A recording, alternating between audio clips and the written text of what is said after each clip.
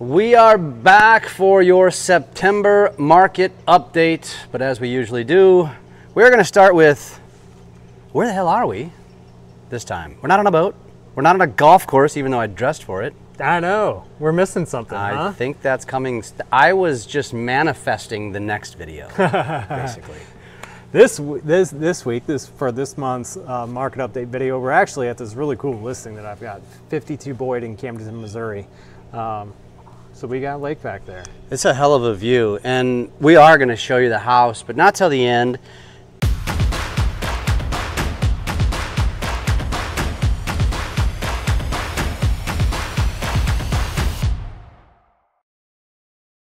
It's a very unique, what did you say, this 2.7 acres or something like that? 2.65 acres here. There's a total of 4 lots. This house sits on 2, and then the other 2 have a park-like setting for them. Really interesting community. They have community trash, community water, community sewer, fenced-in trailer parking. All that's just right across the street. Really cool spot. You have Como fiber optic here. I have really good cell phone signal here, which is not always the case.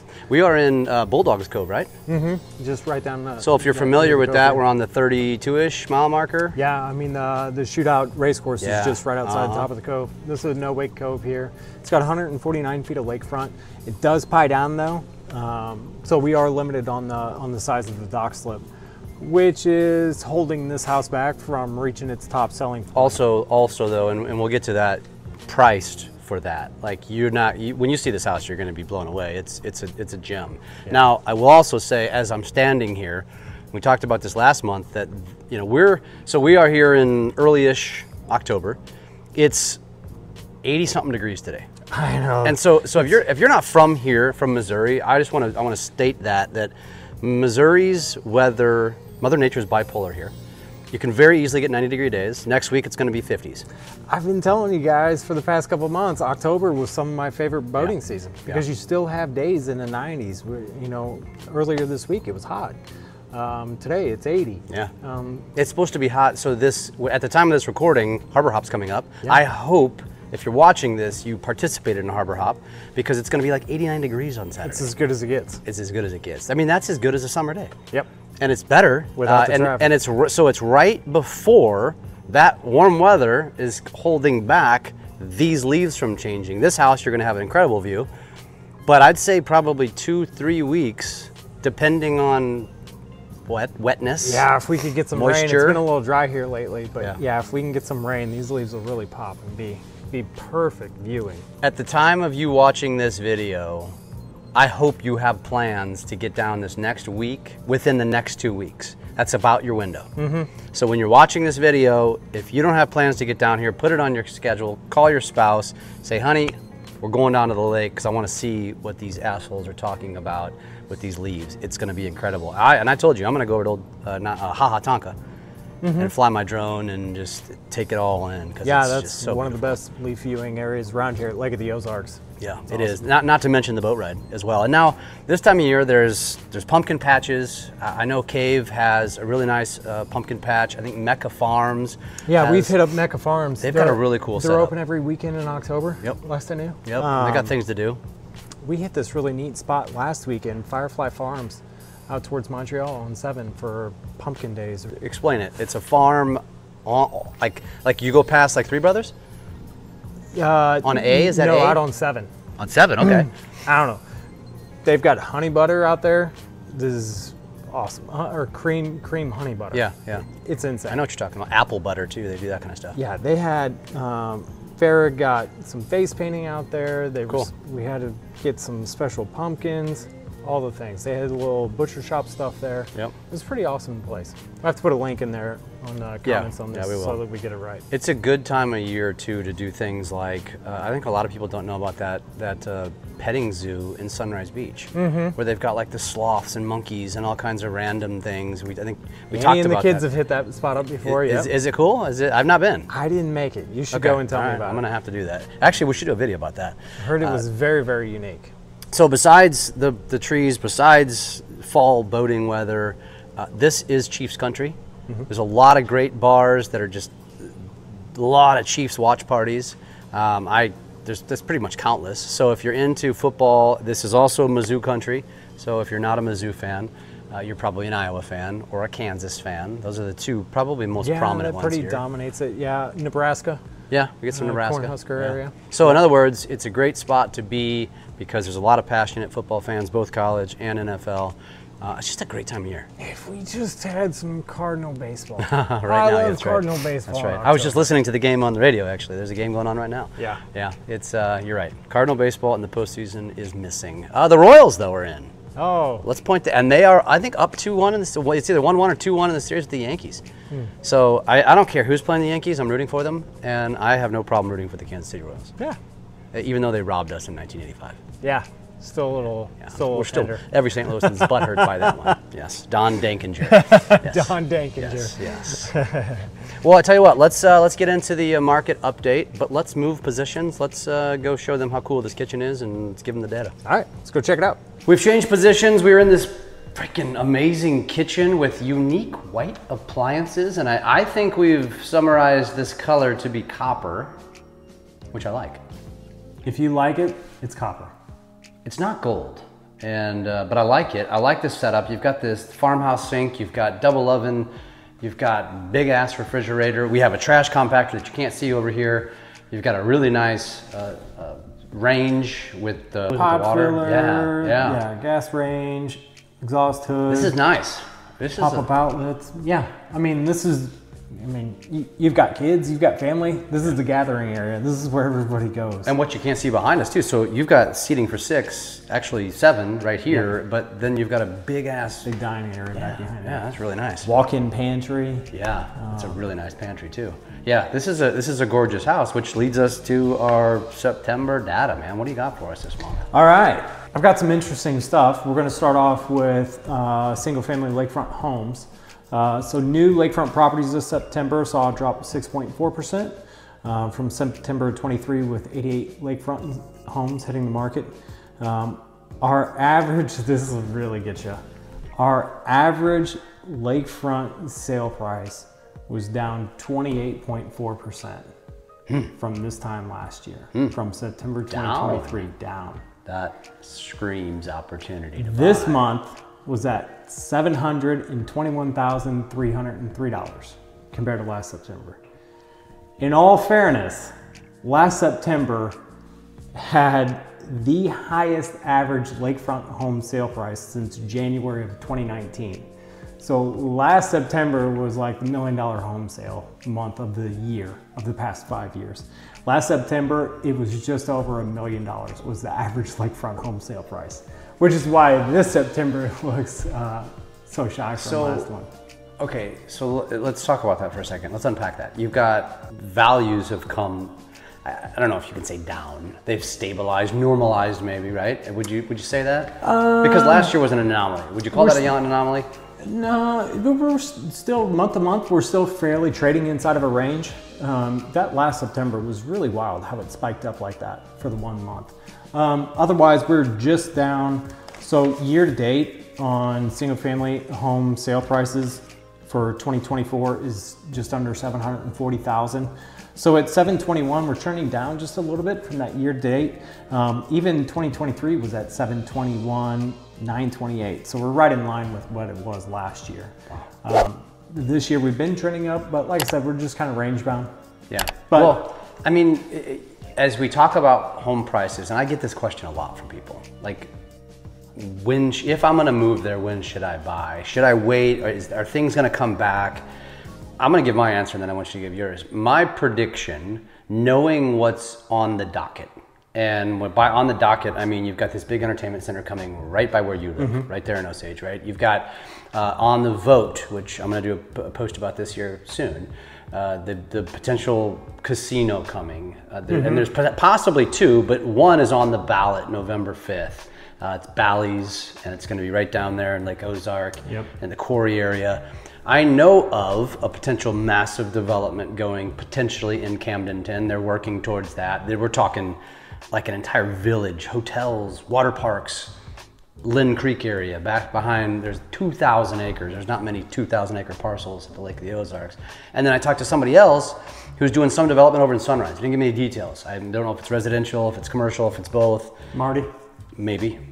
But you've got activity. And so with that in mind, as you're thinking about when is the right time to buy, sell, whatever, dude, I think in the next 5, 6, 10 years, you're gonna have a boom here. There's some things going on. There's definitely a lot, you know, just besides the development that's going on here. More and more people know about the lake. I mean, look at yourself. Yeah. You want to be full-time here now. I mean, that's a very common story. We've got, you know, election coming up, so there's a lot of hesitation from people.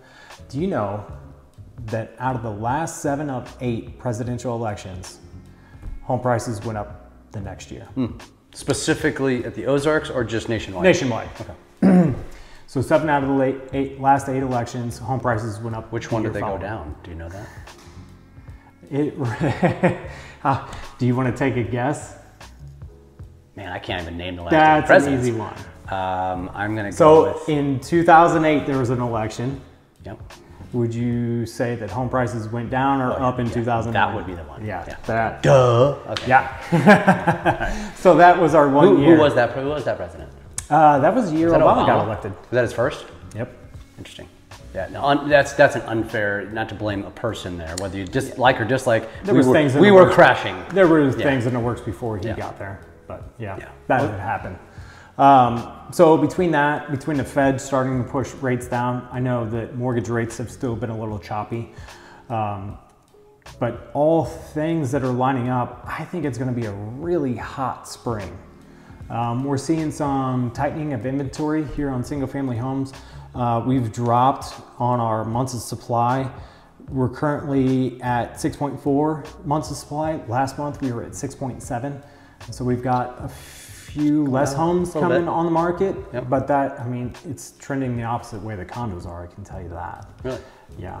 So we're going to see a little bit of tightening. Usually our biggest purchase times here at Lake of the Ozarks, spring and fall. Yeah. The nation's pretty used to spring selling season.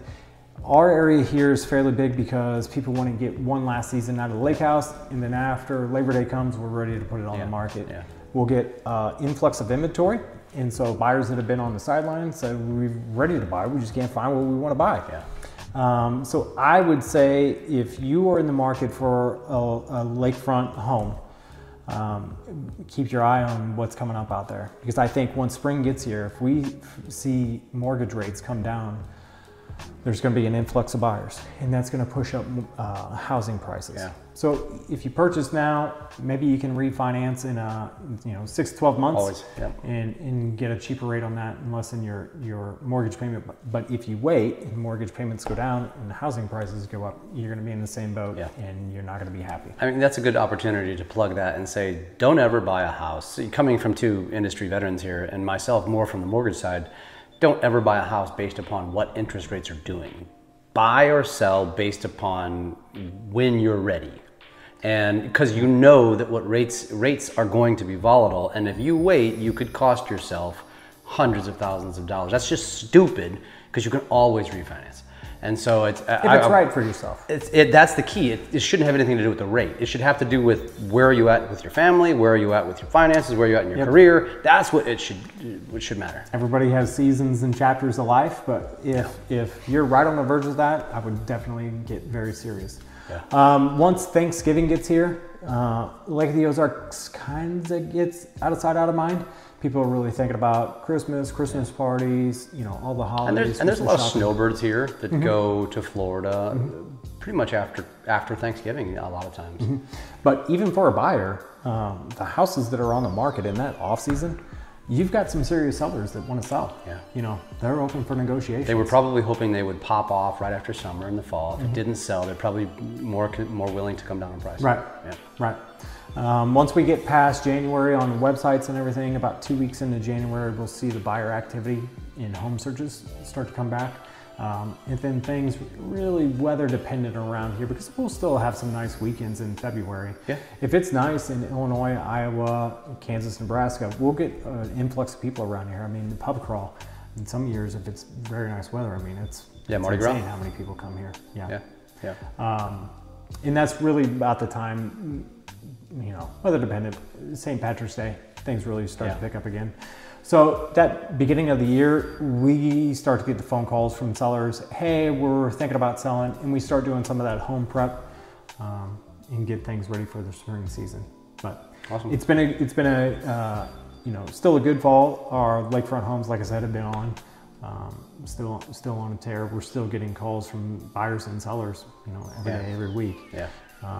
I think most importantly too is just stay tuned in. If you're already watching this, thank you. You already obviously believe in us, but we're going to continue to talk about the developments. And like I said, I've got a video coming out where I'm going to talk about the casino ballot and basically what to understand. Not that I'm an expert, I just found it online, literally through a neutral source, and it kind of breaks down.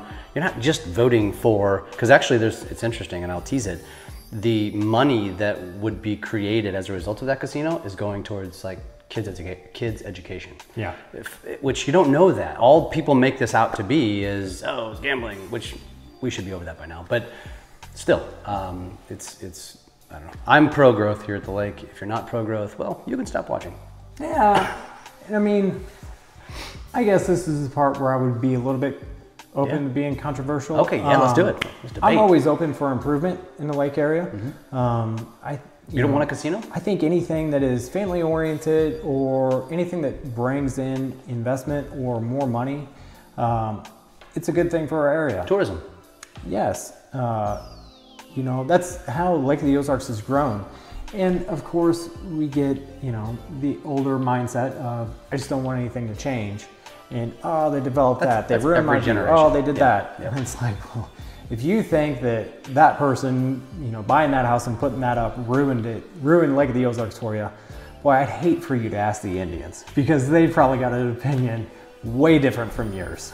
It's a great point. I was thinking about this the other day, because you're right. It's like every generation we get set in our ways and we get really just grouchy about growth. But when you really think about it, we're all here because our ancestors had a growth mindset. If our ancestors didn't have a growth mindset, none of us would be here. We all came from somewhere. Right, so stop thinking like, oh, you're ruining the lake, because you have options. If you don't like the growth of the Lake of the Ozarks, go to a quieter lake. If you like the growth, well then, I mean, embrace it, because it's good for the economy, it's good for the local economy, it's good for tourism, it's good for the state.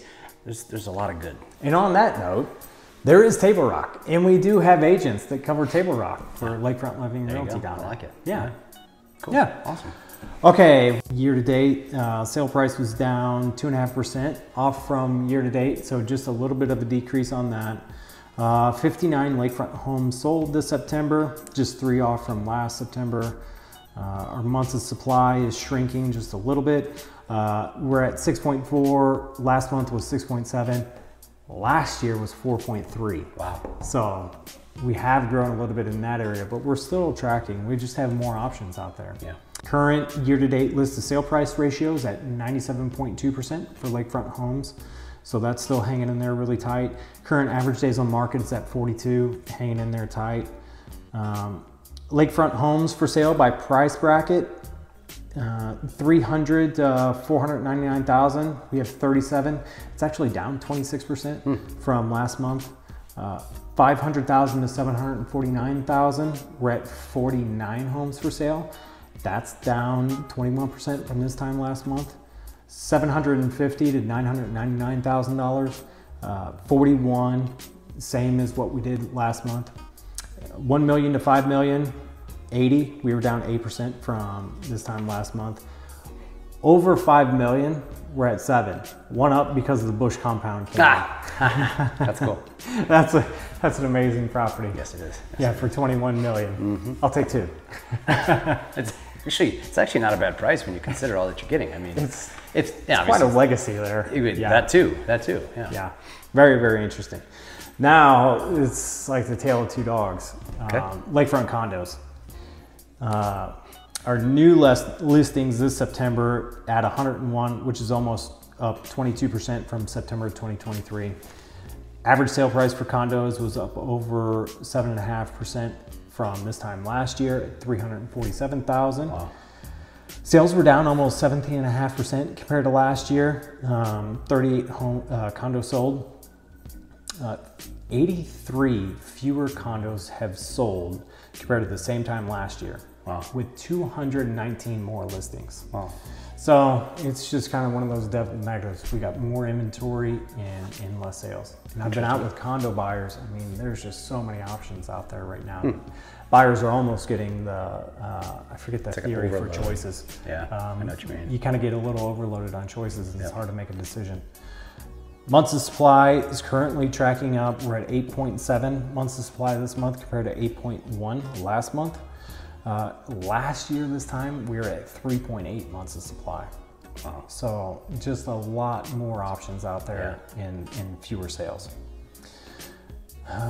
Current year-to-date listed sale price ratio is 97.85%. So that's still holding in there tight. I do see a lot of price reductions, you know, all over the board, even with Lakefront homes.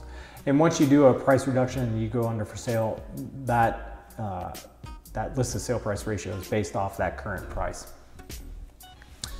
One standout number is the difference in days on market this year at 60 days compared to 39 last year. Wow. So a lot more time on market for those condos. Yeah, that's interesting. Because, you know, we talked about this last month. Mine went under contract within a week. Yeah, we still have, I mean, it's an average. So you still have those ones that are, and we'll talk about this next, ones that are nice and assessments.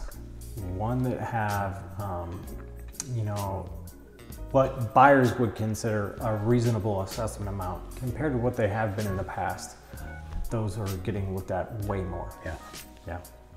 Condos available by rooms, 2 bedrooms, 108 condos out there. Wow. It's just a lot of 2-bedroom condos out on the market. That's up 3% from last month. 3-bedroom available, 167. That's up 5.7% from last month. And 4 bedrooms or more, or no, just 4 bedrooms, 26 of those are available. That's up 8.3 from last month. Wow. Now, here's a new stat that I had not thrown your way, but after being out with some buyers, I thought it might be interesting in this one. So I wanted to put assessments in a price bracket and demonstrate, at what percentage of the market fall into those brackets. Okay. Disclaimer on this, 76% of the condos on our MLS listing are listed as quarterly assessments. So 24% of the condos that are listed out there are listed either by month or yearly. So they're outside of this.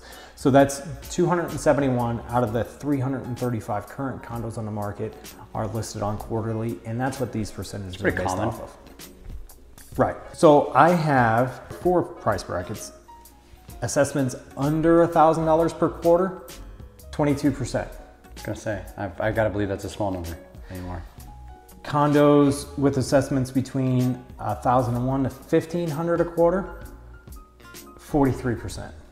Okay, we're almost at 70%. Condos that have assessments between 1,501 and 2,000 a quarter, 19%. 16% of the condos that are on the market right now have assessments over 2,000 a quarter. Wow. I hope that assessment comes with, you know, monthly massages, things like that. If they don't, they should, right? Maybe even a happy ending. And that's awesome. I mean, not so awesome, I guess. I mean, you know, where I just left, I want to say, you know, I guess the assessments also, though, does that take into account? Because my assessment, you know, I had a little bit higher assessment because I had 2 boat slips. Yeah, so your assessments are going to be based on boat slip size. Yep. And of course, if you have multiple assessment, it goes with that. I assume it's just taking the average. It's just the average. So some don't have a boat slip, some have 2, some might even have 3. Yeah. Okay. And you get into those complexes that have more amenities. Some complexes have an indoor pool, which is fantastic. Gym, you come down here in the wintertime. Yeah. And you're going to pay for that. Yep. Yeah. Pickleball, tennis, basketball court, all the things. Yeah. So it's important to know what assessment that you're comfortable with at your price bracket that you're looking for, and then also what amenities do you hope to have. Awesome. Yeah. Anything else? That kind of wraps up what I had for Lakefront Homes and Condos. So well then I think there's only one thing left to do, which is to give them kind of a quick tour of this pretty awesome house. And let's talk about, but before we do that, let's talk about the price, because give me the specifics. We already talked about the acreage, we talked about the lake frontage, we talked about the limited space. You can have a dock, but you can't have a longer than a 20-foot dock. So it's pretty much a bass boat. A 20-foot slip. It was previously permitted for a 10 by 20 dock slip. Okay. The seller built this home from new construction. It was completed about 2 years ago, so it's basically a brand new home. Yep. Feels brand new. Yep. Had a permit for it whenever he had it built, or actually somebody else did prior to. If you don't put a dock on with that permit within a year, then that permit will expire. That permit, in theory, is still good here, and I've talked to Amron about it because nothing has changed in the makeup back here. Got it. So you could have a 10 by 20 dock slip. It is going to go dry in the winter, and we're priced according to that. Right now, this house is 4,637 square feet, 5-bedroom, 3 full bath, 2 half bath, total of 3 garages with 4 spots for cars, and we're listed at $900,000. 2 kitchens. I mean, the basement's like mother-in-law quarters. Yeah, it is. The mother-in-law was living downstairs, had her full, garage down there, full kitchen. And it was handicap accessible too. Shower, handicap everything. accessible shower to go in there. They had kids that lived up, lived with them upstairs. 3 big bedrooms and another living room, toy area up there, along with 1 shared bath. So really a phenomenal home. Listed at $900,000, so we're just under $195 a square foot for almost brand new construction. This house, if it was, just in a cove setting with a straight dock envelope, this house is 1.5 to 1.7 all day long. Yeah, and it would be snatched up. So it's really ideal for somebody who isn't enamored by having a big boat, probably more of a fisherman type, somebody who's probably not going to be out on the busy weekends. Going to have an excellent view. You have a big house with tons of privacy. You actually have additional lots. I assume you could even do something. So maybe that could be something as well. Yeah, you could divide those off and develop them, sell them off, or keep it. I mean, right now he's got everything knocked down, and it's more like a park-like setting to it. That's awesome. Let's do a quick tour, show them around, and then we'll wrap this thing up. All right, we're just gonna do a couple highlights of this one. Jesse, there's a couple things I wanted to show them. Yeah, let's go take a look there. What's going on here? It's like this thing has it's like a secret room. I know, right? I mean, nice walk-in pantry. Holy mackerel. That's impressive. Now, when you come off this kitchen, this is what I was talking about. Look at this seating area. Dining area here, open to an open deck out there that is then connected to the screened-in deck.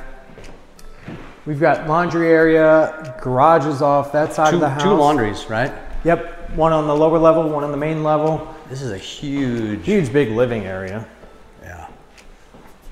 Yeah. Master on the main floor. Big primary suite in here, big bathroom, big closet. Whoa. Holy mackerel, look at that. Nice shower, huge closet. All right, we are upstairs now.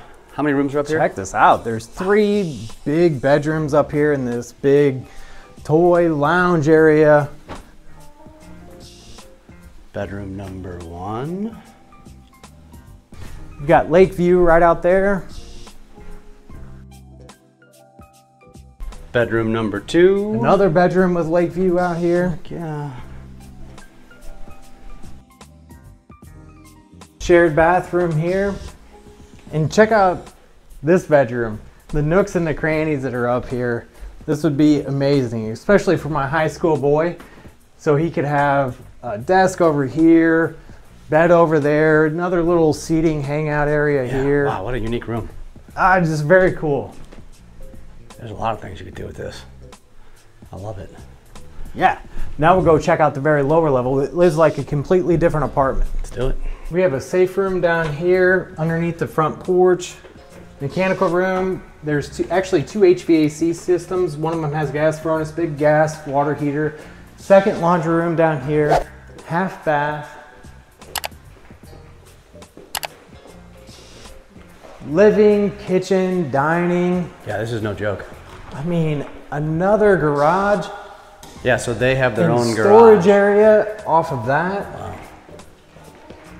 And then they also have their own deck down here. Access to the side of the house, access to the deck and the screen deck over there. And there's a driveway on that side of the house. It comes down to the garage. Another big bedroom, big walk-in closet. And the mother-in-law that had a wheelchair accessible shower. Wow. Thank you guys for tuning in with us. Again, let us know any questions, any of my stats that you have any questions on, or something that you want to hear from. I'd be happy to pull any of those for you. We love hearing from you guys when we're out and about. We got to run into some of our fans at Performance Boat before the poker run last month. Yeah. Selling his condo. Chris. Yeah, that was awesome. Yeah. So thank you guys very much for liking the videos. We enjoy doing them. Glad you guys like them. Let us know how we can tailor it to you if you need to. Don't leave yet. All right, Jesse, how does somebody buy this house? Well, thanks for checking out our September market update for one. And this is 52 Boyd in Camden, Missouri. Please feel free to reach out to me. My cell phone number is 573-260-0868. Or my email address is Jesse, Jesse at lakefrontliving.com. This house is going to be fantastic for somebody. Even the dogs have a little fenced-in area over there. Next month, I'll see you on the golf course. We doing golf course next month? Yeah, I think so. All right, I can't wait.